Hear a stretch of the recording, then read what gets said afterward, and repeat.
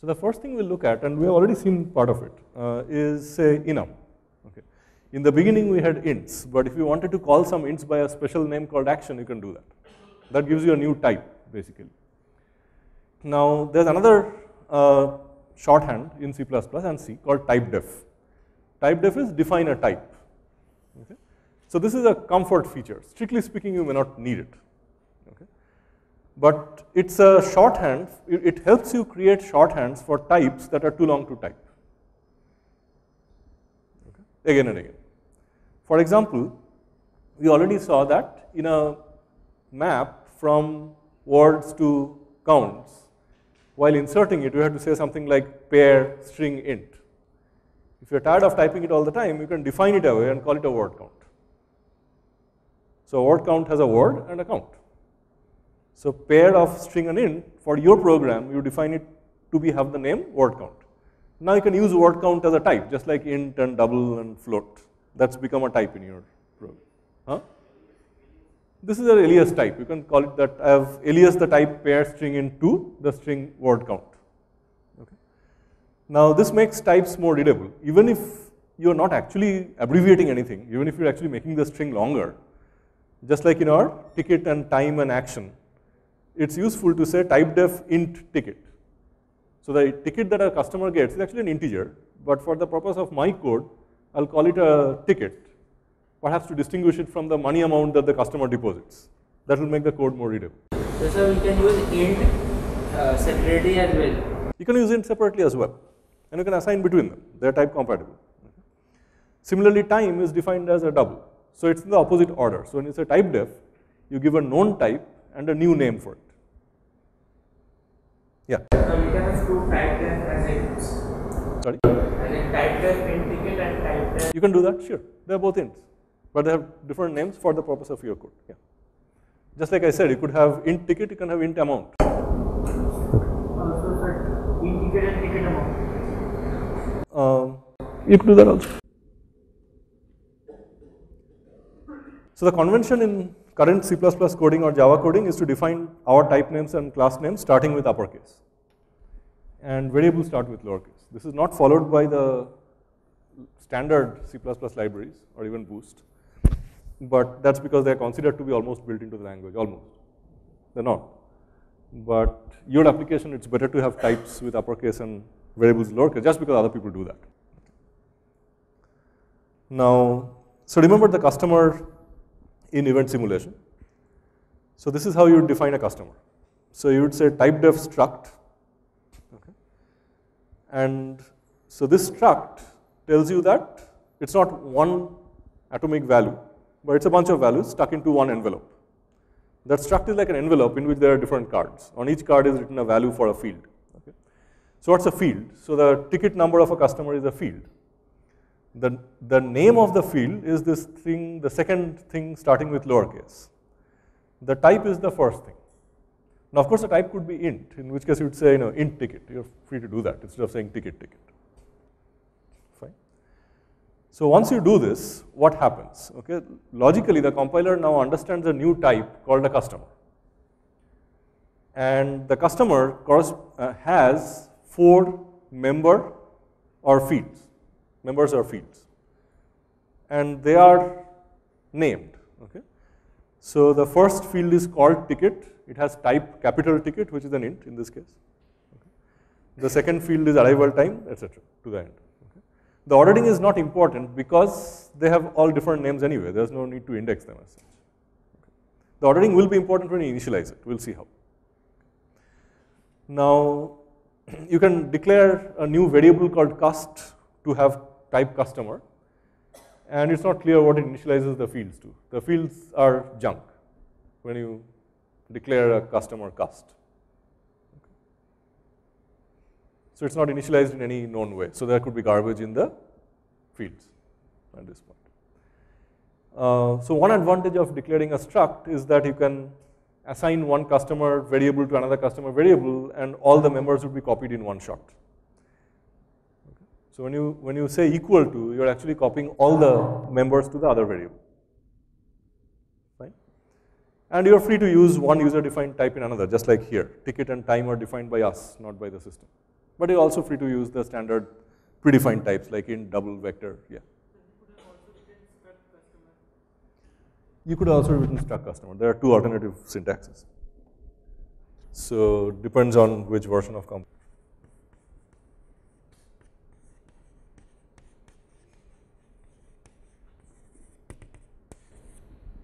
Okay. I don't remember if you need a semicolon. It doesn't hurt. You probably do.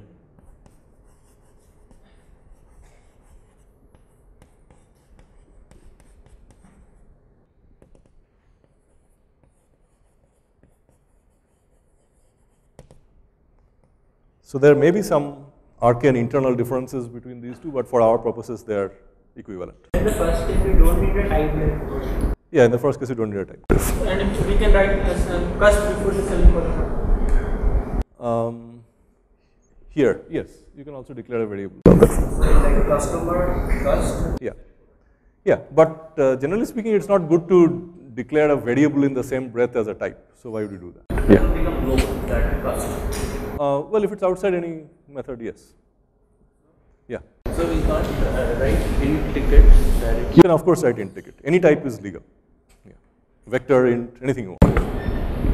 So defining a type like ticket is global or is it local? Or? No, I don't know if syntactically it's allowed, but generally speaking, in your code, all the definitions of types and structs should go in header files, which are outside the scope of all functions. So we won't declare it right after hash include all that. Right? Unless you have a single file project. You know, in case that depends on which CPP files are using or sharing which structs. So generally speaking, if there is a struct definition which is used by 2 or more CPP files, then you should make a header file out of it and include it in the 2 CPP files that are sharing it. So the definition of the structure will be included in the .cpp file of the header file. The definition of the structure is in the header file. There's no .cpp of the header file. There is a header file which is included by the CPP file. Doesn't it link to a CPP header file or links to a CPP? Currently, we are only talking about source code. You're not producing an object yet. Right. Yeah. Then if we define the customer right inside a function, then we cannot use outside it. No, I'm not even sure all compilers will allow you to define types inside function bodies. That's what I've seen. I mean, I have to check. I don't know it myself. I mean, if you declare a new type inside a function body, is it even allowed by the compiler? I don't know. But if it is allowed, certainly you won't see that definition outside the function body. Yeah. So this is how structs work. Of course, I haven't told you one important thing, which is how do you access members of the struct. So if you have a variable called cust, which has been defined to be of type customer, then you are allowed to access the members by name. So you say cust.ticket, cust.arrival time. Okay? So the dot notation gives you access to the member variables. And you can use them both on the left hand side and right hand side. So like in pairs, we had that. Dot first and dot second. That's Pair dot. Yeah. So we can also put the pair dot first and pair. Yeah, it's the same thing. Pair is implemented as a struct with these members. So here also cust arrow ticket. There's no arrow. So I can do that. No. Arrow is a totally different. So why in case of, okay. So if you declared something to be, a variable to be of type pair, so don't get confused between iterators and pairs. Slightly different thing. So if you say pair int okay, p 35, that's a declaration. Okay? You access the first thing in p by saying p dot first, not p arrow first.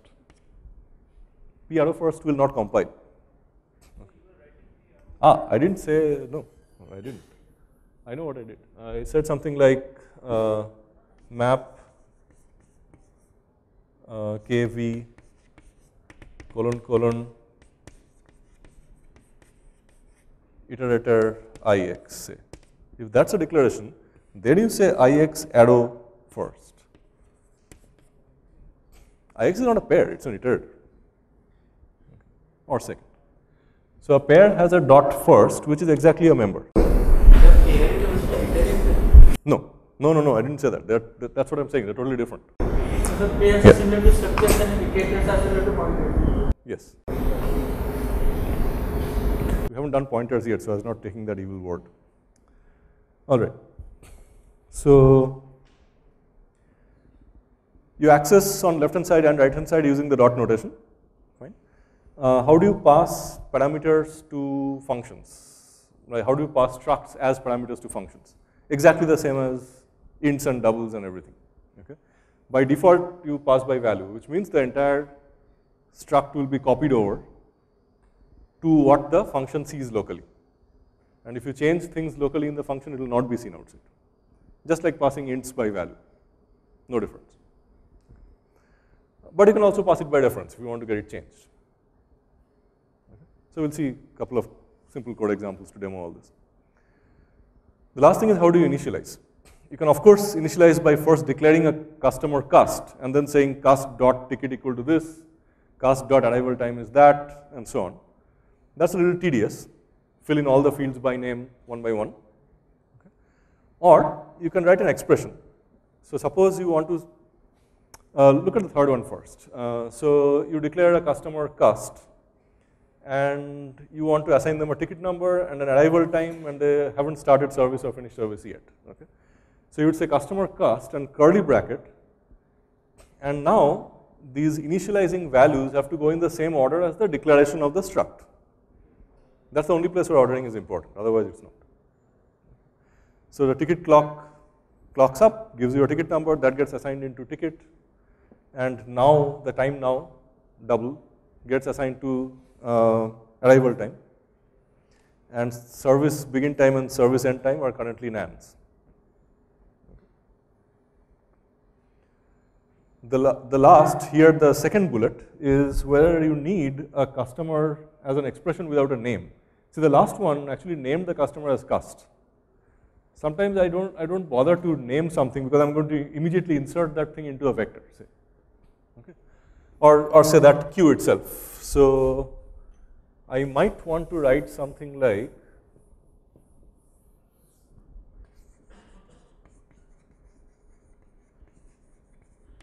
customer cust and then the initializers, and the right next thing I'll do is queue dot pushback cust.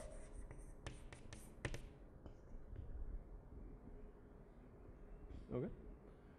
So generally speaking, expert programmers try to avoid things like these because it's tempting to call a customer cust and someone else might do it later on.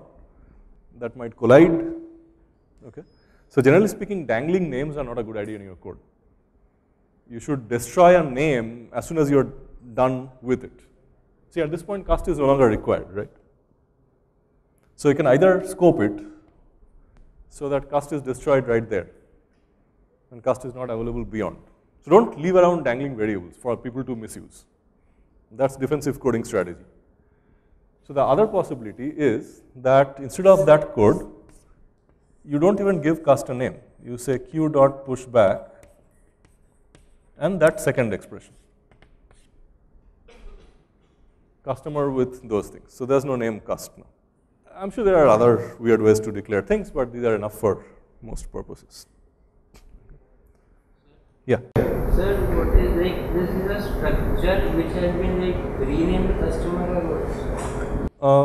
This is a structure which has been named customer, not renamed. I mean, that's its name. Sir, like if we don't specifically write, just write a struct and If you just write struct and then bracket code. I think there are ways to do that, but why would you do it if you are going to reuse that type over and over again? Give it a name and make it easier to read. Right? So that's how you access and initialize members. And here are some more simple examples. So what's a point? So here I have used the other syntax without a type def. So struct point has double x and y in 2D. Okay. What's a circle? A circle has a center, which is a point, and it has a radius, which is a double. How do you initialize those? You can say point pt, 0.5, 0.9, and you can say circle circ, 0.6, 0.8 and 2.3. Okay? Any nested structure has to be given nested curly brackets. Now, this naturally raises the question, what would happen if I try to pass PT as the first initializer? So let's try it out and see.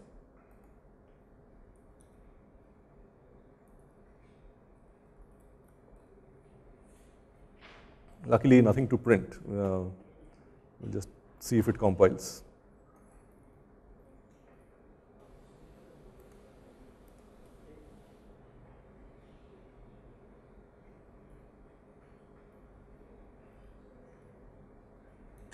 We're not bothered about running anything.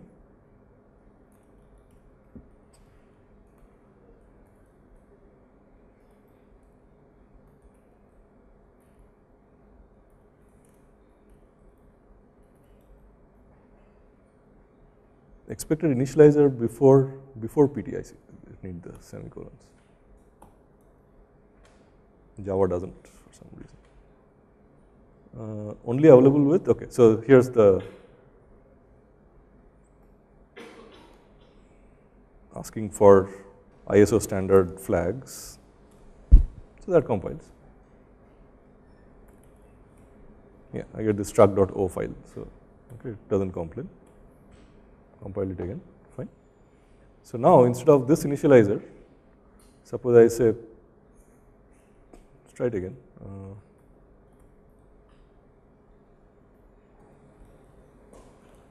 Can I do that? I don't know. I've never tried this. Yeah.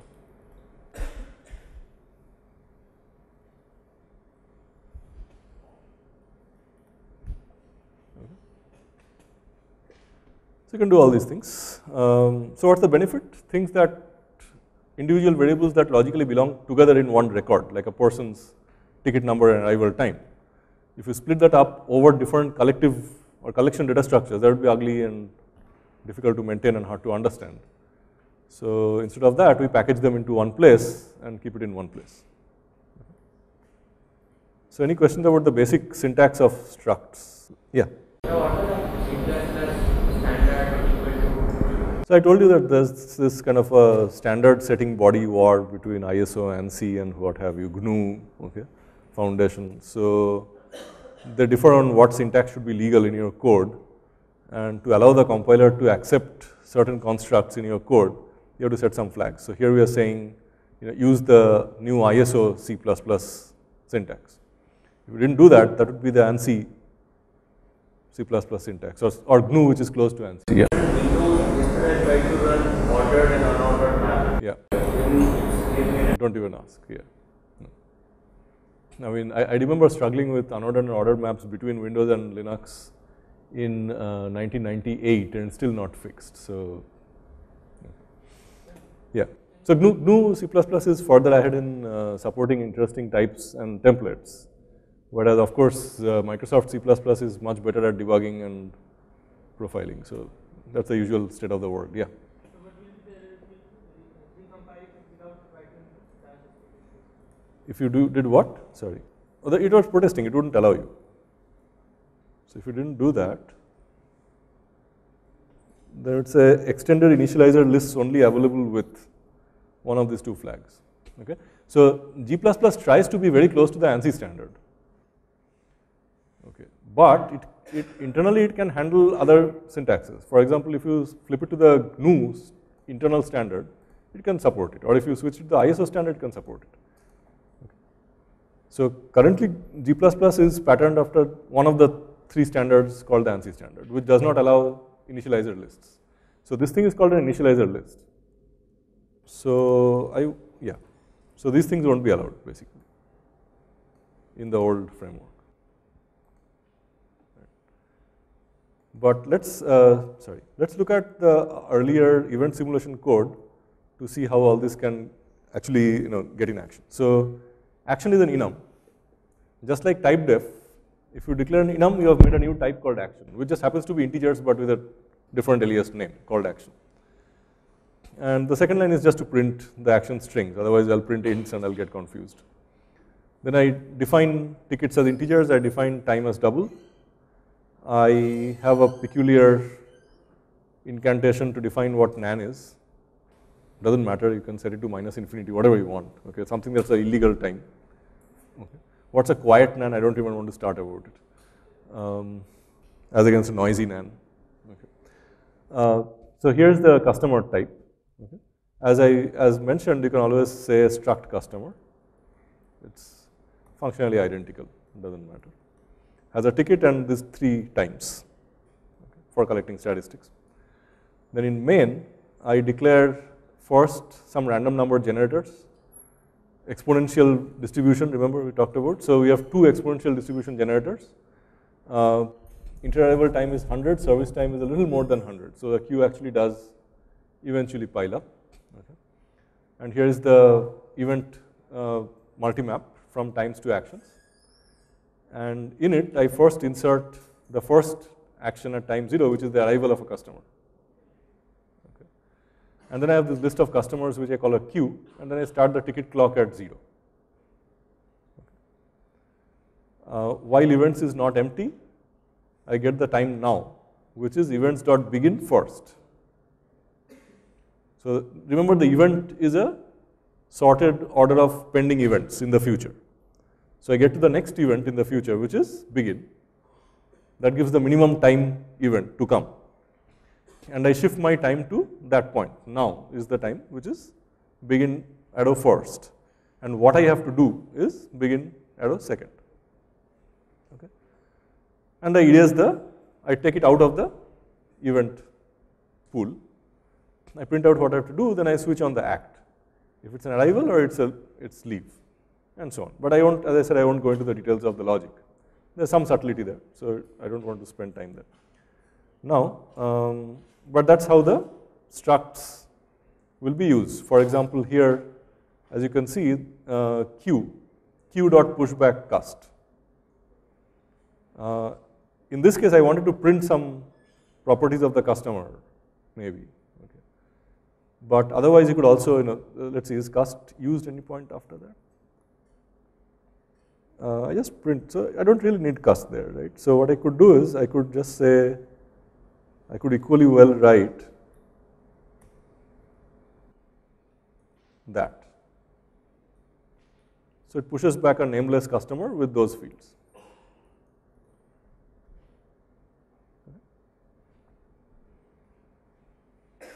I'm reading back the customer from the back of the queue, so I don't need the name cust at all. Anyway, then I insert events about the next arrival, and then if someone leaves, I do something. But as you can see, just like in queue, I could do dot pop front. Similarly here for all kinds of customers, when the person is about to leave, I can do things like, let's see, yeah. So collect statistics. When you're about to pop front, see, I'm saying queue.front.ticket. Okay, so this is a little bit of a stretch, perhaps the first time around. See, what's happening here is, if the queue is a queue of customers, then queue.front is one customer. And that customer has a service end time.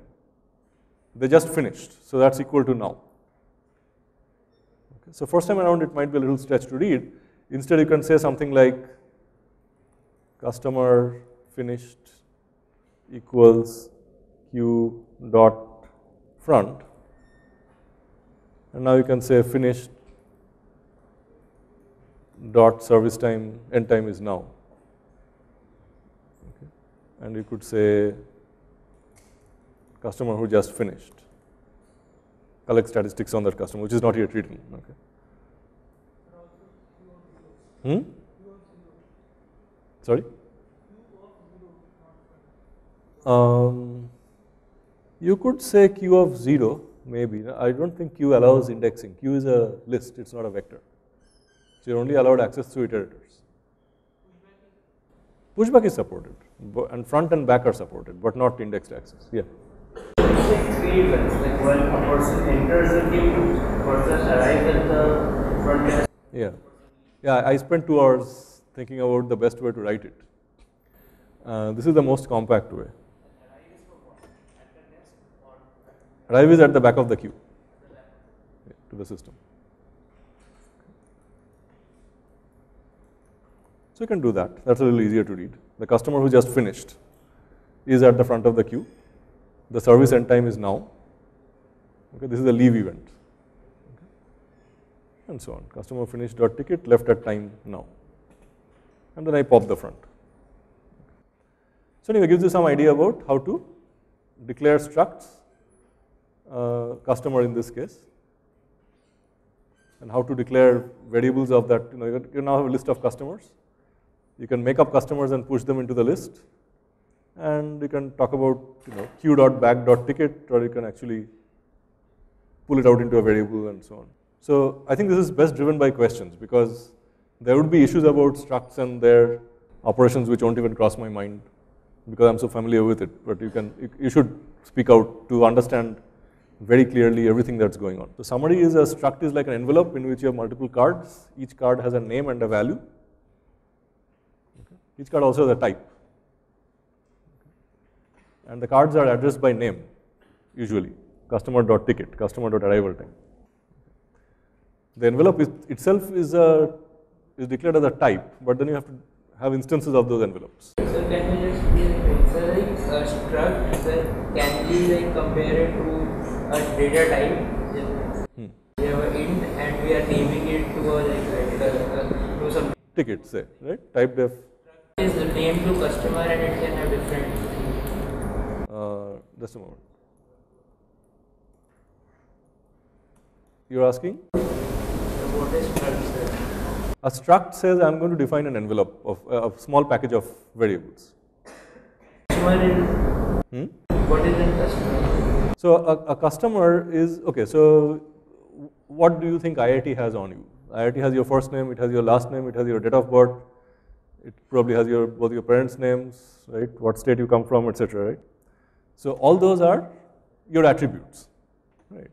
So rather than keep them in different vector of dates, vector of string, what I'm doing is I'm packaging it up into one package. That package's type name is customer, and a specific customer is called cust. Okay. So just like int, so think of it this way, if I really wanted to do ugly coding, I could take a 32-bit int and store two shorts in it, right? Short is 16-bit. The first 16-bit would be my first value and so on. So similar to that, but I want to make it much cleaner by giving the different fields different names. Okay. Yeah. I have not touched class yet. I'll be getting into that next week. So far, is this okay? So a struct is a small bundle of variables which you eventually access through one variable, like cust.ticket, cust.arrival time, and so on. Okay. Cust itself is a variable name that leads you on to fields. Okay. So cust is not an integer, cust is not a double, cust is a package which holds various things. Okay. And coming back to this kind of code, so you can declare point as a package of two doubles. You can declare a circle as a package of a point and a radius, center and a radius. Now, if you're writing a function, say double area,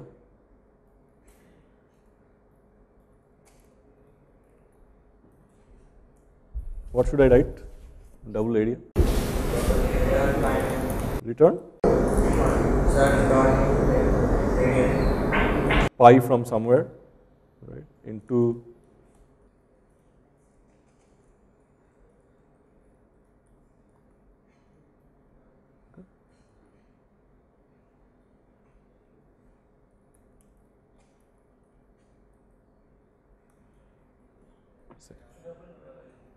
sorry. Good, you guys there. Okay. So that's how you write area. Now, of course, you see that area doesn't change the circle in any way. So, but in this case, even though you're not changing in any way, all the fields will be copied. So, 3 doubles will be copied whenever you pass circle into area like this. Okay. If you don't want that, you'll have to say that. But if you do that, then you are now free to change the center or the radius inside the function. No one will control you. So if you don't want that, then you'll have to say const, just like other types. no difference. So let's try this. Let's say circ dot center dot x equals 5. So by the way, just like package, namespaces, dots can nest. Okay. So circ is a variable of type circle. We know that a circle has a center. We know that center has a field called x. So you should be able to write circ dot center dot x. Okay. Now this should not compile.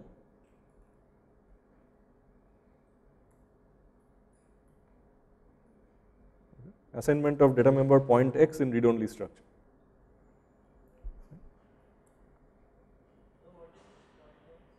Huh? A point is a point in 2D. It has an x coordinate and a y coordinate. And a circle has a center which is a point. That clear? So why didn't it work? Huh? Why didn't Oh, because I declared const. Right? So if I take that away, it should compile.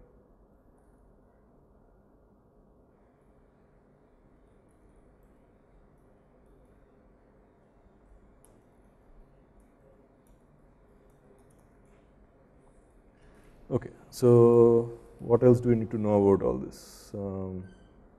Yeah, so that's the example. Now, consider the following situation. So now we get to this business of what's called a constructor. So suppose we need the area of the circle very often in whatever program we are writing. So we wouldn't like to calculate it every time, because that involves the squaring and pi and stuff like that. Okay, we would like to pre-compute the area of a circle and store it. Now, how do we do that? We don't want every declaration of a circle variable to compute the area there. So you don't want to say something like, now we want to now say struct circle, point center, double radius and area. At the same time, I don't want an outside agency to assign the area, because then the outside agency will have to know how to calculate the area of a circle. Okay. Aesthetically, the best thing is that a circle knows what its area is. Why should I have someone else calculate my area? So this is not the primary reason why you write constructors, but this is one use of a constructor, that I can pass it just the center and the radius, and it will automatically compute its area and store it. Okay. So let's see how to let a circle compute its own area when it's initialized. Right. So now, what I'll do is, I'll say, so the constructor is defined as follows. It is basically a function. It looks like a function with the same name as the type itself. This, just like a function, is the number of the arguments you want to pass to help in the construction of the object, okay, or the struct. For example, suppose I don't want to declare any fixed values and I want to just assign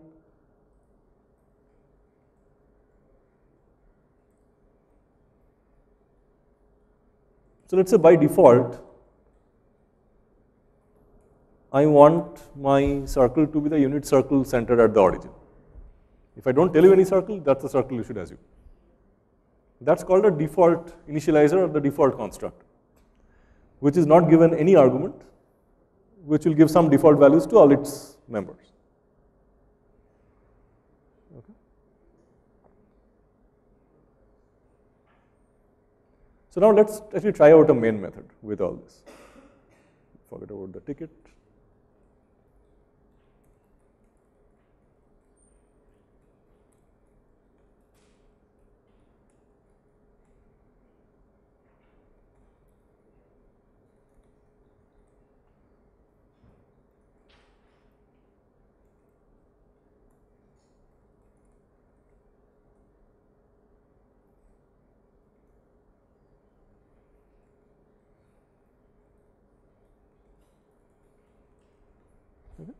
So I was declaring a circ, and then I'm printing out its x and y.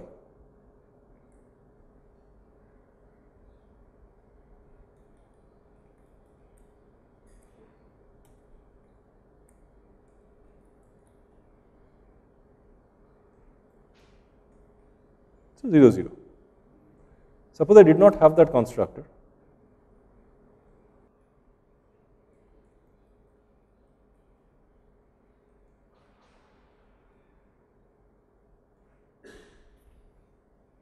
garbage. So that's another reason why having constructors is a good idea, because you can always start off a declared variable with some values that are predictable and you know what the value is. Okay. But sometimes maybe you don't want that. Maybe if you don't initialize, or maybe you want to fit in nans, okay, you probably don't want an arbitrary value. If you want uninitialized circles to be detected, you probably want to store nan in there, or infinity or something like that. But you can't do that automatically. To do that, you have to write this constructor. Okay.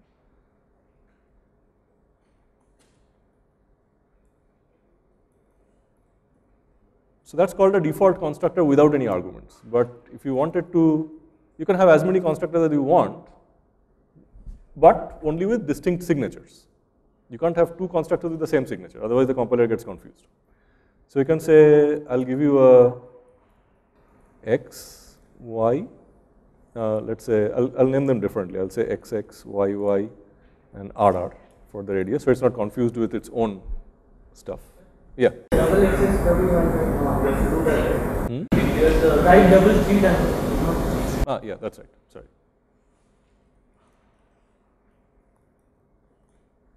Okay. So it's just like a function. And inside I can say center dot x equals xx.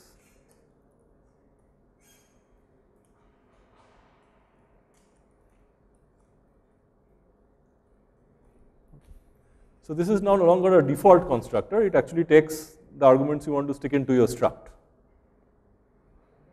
Huh? Sorry. Now, if you still declare circle as circ without any arguments, then the first one will take effect. If you declare with suitable arguments like 1, 2, 3, then the second one will take effect. It's pretty obvious stuff, but it's just good to know. So does this compile? So 1, 2. Okay. Now, so this is where the constructor is handy. Suppose you have area here, right? So now, in this, you can say area equals 3.14 because the radius is 1. Here, you can say area equals 3.14 into RR into RR, or radius into radius. Okay. So this will now, without your requiring to specify the area here, it will calculate the proper area. Okay. Now, one thing that might have crept into your mind is, okay, what if I calculate the area during construction, but then later on I go and change the radius? Then the area will be invalid. Depending on your code, you may or may not need to change the radius at all, depending on your application. If you know that the radius of a circle will never change, your best bet is to label this as const.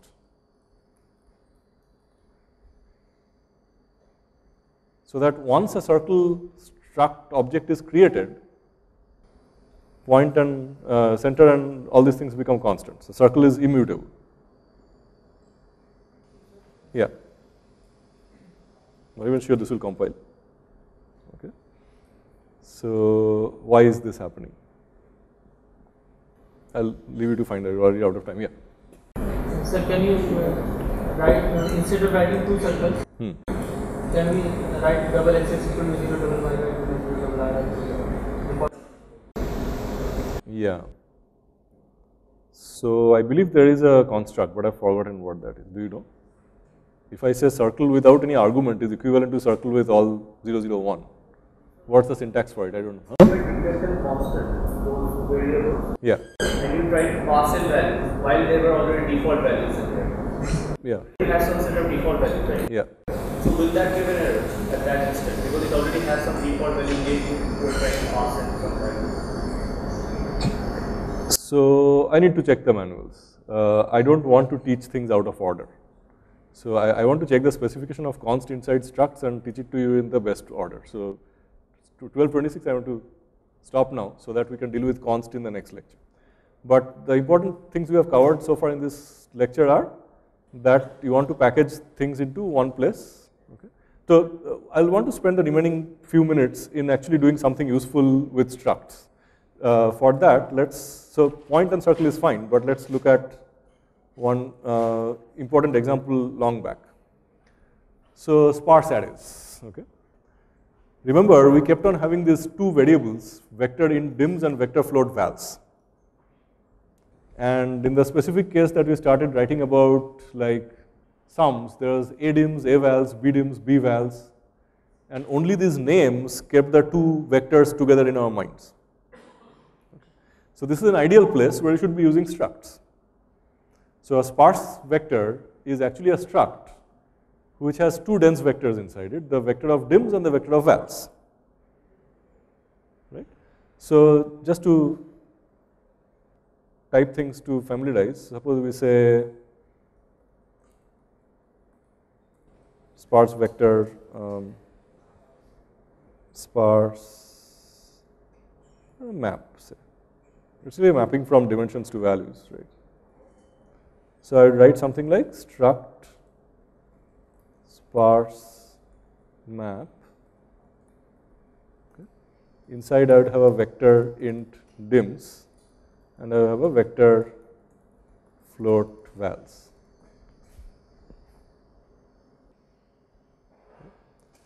So what happens if you do a default initialization of sparse map is that the runtime system will also call default initializers on dims and vals, which will therefore end up empty. And that's what you want. That's the behavior you want. Okay. Now the next thing we would like to do is, if you saw this, we had all these routines, right? We wanted to find the norm of a sparse map or vector. We wanted to find sums of two things. We wanted to merge things, right? So what we'll look at next time is, apart from just the initialization, how can we add other methods to a struct? And that will basically graduate structs to full-fledged classes for us.